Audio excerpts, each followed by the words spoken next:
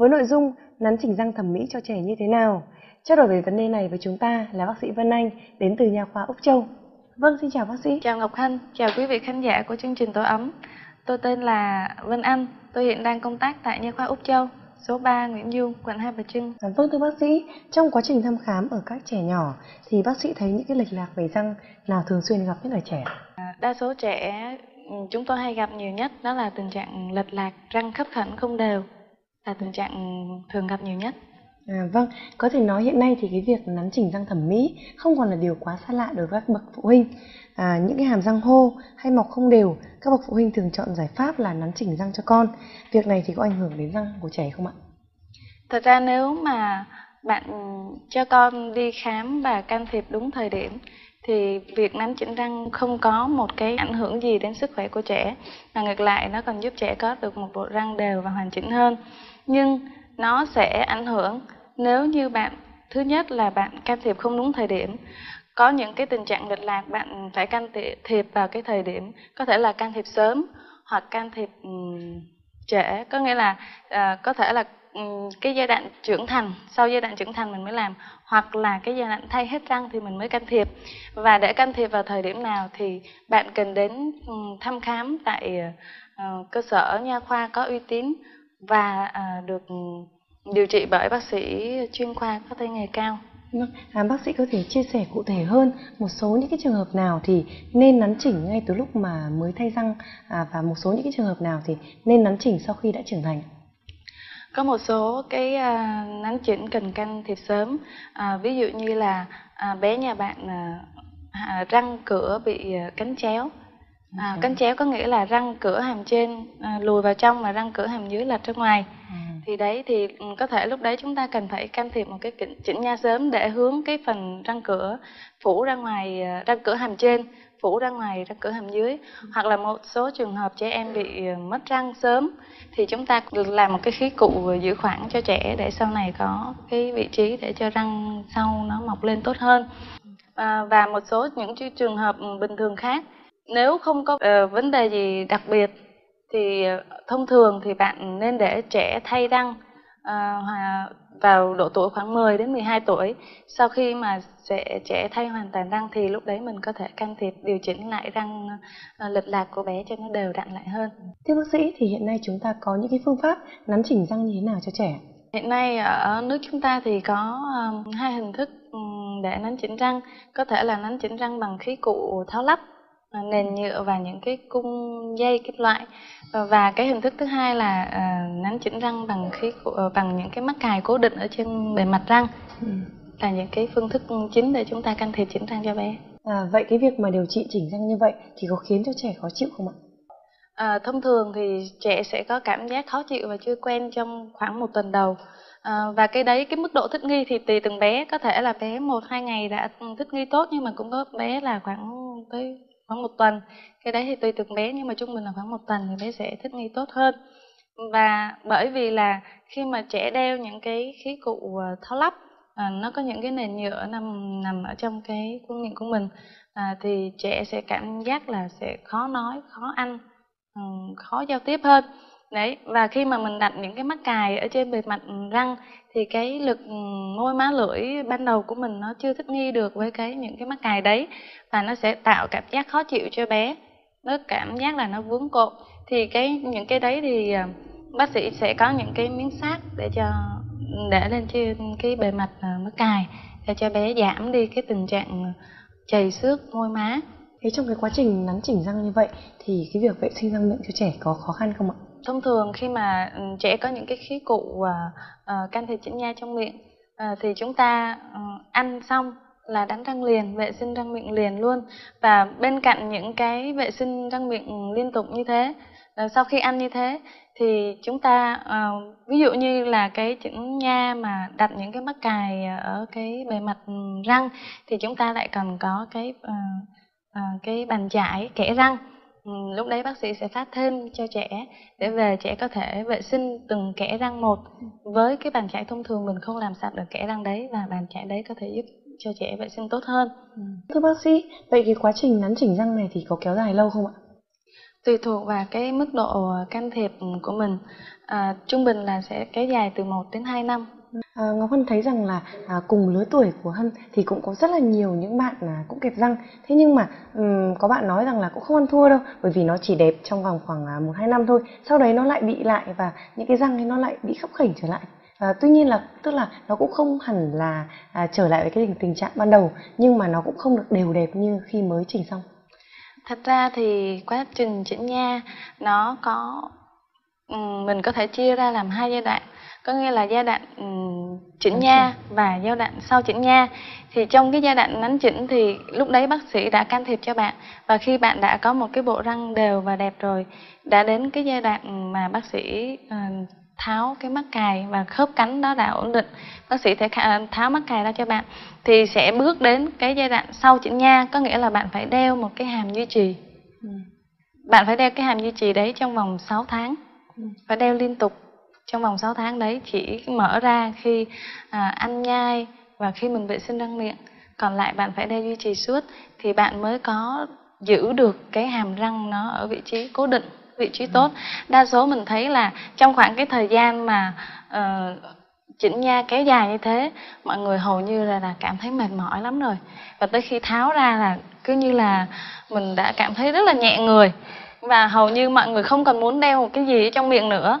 Đấy, đâm ra là trong cái giai đoạn duy trì là giai đoạn rất quan trọng. Bởi vì nếu như mà bạn không đeo cái hàm duy trì thì bạn không đeo đúng cái thời gian quy định thì cái răng nó lại có khuynh hướng nó quay trở về vị trí cũ, người ta gọi là tái phát. Đấy, nếu mà mình tuân theo được những cái điều đấy thì chắc chắn bạn sẽ có một cái hàm răng chắc khỏe và đều đặn. Thưa bác sĩ, thông qua tổng đài của chương trình Tổ ấm 1900 561 525, chúng tôi có nhận được một câu hỏi. Con gái tôi năm nay học lớp 2, cháu đã bắt đầu thay răng, nhưng hai răng cửa của cháu thì rất lớn và có xu hướng là hô ra ngoài. Liệu tôi có thể dùng hàm không cố định và chỉ đeo vào buổi tối để điều chỉnh hướng mọc của răng không? Cảm ơn bác sĩ. Vấn đề này thì thật ra khi mà răng có khuynh hướng hô, bạn cần phải biết là cái mối tương quan giữa răng trên và răng dưới và cái mức độ hô ít hay hô nhiều và cái tương quan của răng với xương hàm. Mà cái vấn đề đấy để biết rõ hơn chúng ta cần phải có một cái phim. Chúng ta cần phải chụp phim panorama hoặc là CFA để mà chúng ta nhìn rõ hơn tổng quan về cái hướng mọc răng, để mà có cái mức can thiệp cho nó đúng. Chứ không thể nói là nó đang hô như thế thì chúng ta chỉ cần sử dụng một cái hàm ban đêm như thế thì nó sẽ không hiệu quả. Mà vấn đề để cụ thể mà rõ ràng hơn như thế nào thì lại phải hỏi thêm ý kiến của bác sĩ chuyên về chỉnh nha, có uy tín. Và một câu hỏi khác như thế này. Cháu nhà tôi 13 tuổi, răng cháu mọc rất là lệch và chen chúc nhau. Tôi muốn đưa cháu đi nắn chỉnh răng thẩm mỹ, nhưng cháu nhất định không chịu. Lý do là vì ở lớp cũng có một bạn đeo niềng răng màu đen. Cháu sợ bị xấu xí như vậy, thì xin bác sĩ cho biết làm thế nào để tôi có thể thuyết phục được con. Ở giai đoạn này nếu mà trẻ đã có một cái suy nghĩ về cái độ thẩm mỹ xấu đẹp như thế thì hiện tại chúng ta lại có 2 loại mắc cài. Mắc cài mà cháu đang thấy xấu xí đấy, màu đen đấy là gọi là mắc cài bằng kim loại. Đấy, thì mắc cài kim loại thì nó có hình hài của một cái thứ nhất là nó mắc cài, thứ hai là nó màu hơi đen, nhìn nó không được thẩm mỹ. Nhưng mà để mà cháu có thể hợp tác với bạn hơn thì bạn có thể giới thiệu thêm cho cháu là hiện nay bây giờ có một loại mắc cài bằng sứ. Sứ thì lại cùng màu với màu răng, cho nên là con cũng không thấy được màu đen nó xấu như thế nào, nó ra làm sao. Đấy, và cứ mỗi tháng con chỉ việc đến bác sĩ chỉnh lại răng cho con trên cái mắc cài sứ màu trắng đẹp như thế thì không có lý do gì mà con không làm, đúng không? Để có một bộ răng đẹp hơn. Thưa bác sĩ, vậy sau khi chỉnh nha xong thì chúng ta nên chăm sóc răng miệng như thế nào? Sau khi chỉnh nha xong, bạn đã có một cái bộ răng hoàn chỉnh đều đặn thì cái vấn đề vệ sinh răng miệng của bạn cũng phải tốt. Không có nghĩa là mình chỉnh nha đều là mọi thứ đã xong, mình không cần phải làm gì hết. Bạn vẫn đánh răng một ngày 2 đến 3 lần, có thể xúc nước muối. Nói chung là bạn vệ sinh răng miệng hoàn toàn như bình thường và nên tái khám 6 tháng định kỳ một lần để bác sĩ có thể lấy sạch cao răng, mảng bám, phát hiện những cái sâu răng hoặc là những cái can thiệp nào cần phải điều trị thêm. Em thấy rằng là có một số bạn sau khi đã chỉnh nha xong rồi, thế nhưng mà mọc răng khôn thì nó ảnh hưởng đến cái bộ răng mà sau khi đã chỉnh, thì theo bác sĩ nên can thiệp cái việc nhổ răng khôn vào thời điểm nào? Thông thường khi mà chúng ta có một cái can thiệp chỉnh nha thì chúng ta nên nhổ răng khôn trước khi mình có một cái can thiệp chỉnh nha đấy, để tránh cái tình trạng tái phát sau này do quá trình mọc răng khôn nó đẩy răng có xu hướng nó xô lệch, nó làm cho răng mình nó tái phát trở lại. Thường răng khôn thì mọc rất là muộn, từ 17 đến 25, thế nhưng mà chúng ta rất là khó để mà chờ sau khi mà mọc hết răng khôn mới có thể chỉnh răng phải không ạ? Nếu như mà bạn can thiệp từ bé bạn đã can thiệp chỉnh răng thì từ khi cái giai đoạn mà từ 17 đến 25 tuổi là cái giai đoạn đã có sự hình thành mọc răng khôn, thì bạn có thể nhổ vào thời điểm đấy để tránh cái tình trạng tái phát. Trong quá trình nắn chỉnh răng thì bác sĩ có đưa ra một lời khuyến cáo nào để giúp các bậc phụ huynh có thể hỗ trợ cho con mình nắn chỉnh răng một cách tốt nhất không ạ? Để mà mình có một cái kết quả điều trị tối ưu nhất, hoàn chỉnh nhất và đạt được cái mức độ thẩm mỹ cao thì các bạn cần đưa con đến những cái trung tâm y tế hoặc là những phòng khám, những cơ sở điều trị có uy tín và được can thiệp bởi những bác sĩ có chuyên môn cao trong nghề. Bởi vì có những trường hợp có những bé đến với chúng tôi đã xảy ra những cái hiện tượng răng bị nha chu, bị lung lay, bị tổn thương rất là nặng, rất là khó để có thể can thiệp lại được một bộ răng hoàn chỉnh lại cho bé với cái sự mất mát như thế. Và cũng có những trường hợp răng can thiệp không đúng cách, nó xảy ra tình trạng xô lệch, tình trạng võng răng. Bệnh nhân rất là khó chịu và rất là ảnh hưởng tới tâm lý và sức khỏe. Lưu ý với các bạn là nếu mà để có một cái kết quả điều trị tốt thì chúng ta nên đến những cái trung tâm, những cái cơ sở uy tín và được điều trị trực tiếp bởi những bác sĩ có chuyên môn cao trong vấn đề chỉnh răng để đạt hiệu quả cao cho con. Thưa bác sĩ, trong quá trình mà nắn chỉnh răng bằng mắc cài như vậy thì bác sĩ có khuyến cáo với các phụ huynh về cái vấn đề ăn uống cho con mình không ạ? Thông thường thì như đã nói ở trên là trẻ sẽ gặp một cái giai đoạn đầu để thích nghi với cái mắc cài hoặc là những cái khí cụ chỉnh nha đấy, thì trong khoảng một tuần đấy, khi bắt đầu bạn gắn bé được gắn cái mắc cài ở trên bề mặt răng thì thông thường 1-2 hôm đầu bé chỉ có thể ăn được cháo, bún, phở, những đồ mềm một tí để cho bé quen dần và thích nghi tốt.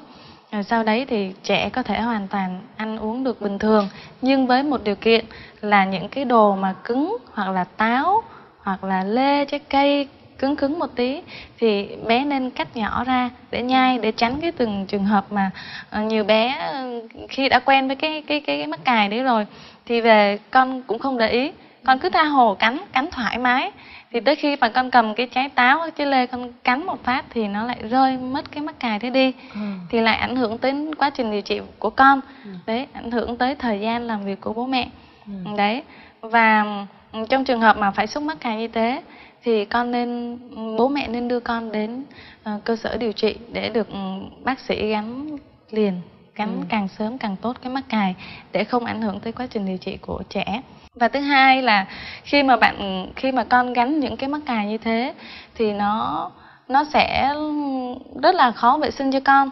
Đấy, thì con cũng nên hạn chế một số cái đồ bánh kẹo ngọt hoặc là sô cô la, những cái rất khó vệ sinh để tránh cái hiện tượng mà con bị sâu răng khi trong quá trình chỉnh nha. Xin cảm ơn chia sẻ của bác sĩ. Quý vị và các bạn thân mến, có rất nhiều lý do khiến cho trẻ không có hàm răng đẹp. Vì vậy quý vị và các bạn có thể dùng các phương pháp nắn chỉnh răng để có thể điều chỉnh răng. Tuy nhiên thì các phương pháp này thường rất tốn kém, mất nhiều thời gian và sự kiên trì, và nó còn đòi hỏi có một bác sĩ nha khoa tốt. Vì vậy các bậc phụ huynh cũng nên có những kiến thức cơ bản để có thể giúp cho việc điều chỉnh răng của trẻ đạt được kết quả tốt nhất. Vâng, xin cảm ơn bác sĩ đã tham gia.